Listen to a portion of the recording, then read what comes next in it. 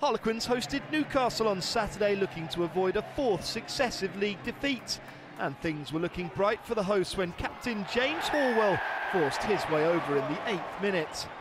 Both sides were failing to land punches in attack, both figuratively and literally, in the case of James Chisholm and Nili Latu.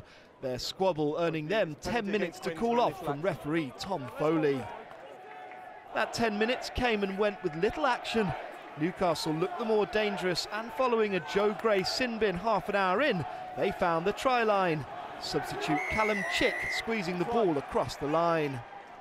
More ill discipline cost Harlequins a third sin bin when Alofa was caught with hands on the floor. Falcons couldn't take advantage of their numerical advantage this time though.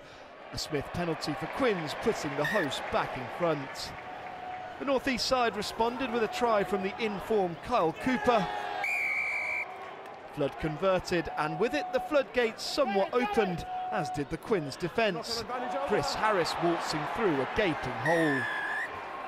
Newcastle were now in search of a bonus point, and they would get just that. Sinotti finishing well in the corner. Harlequins fought to gain some consolation but couldn't find any.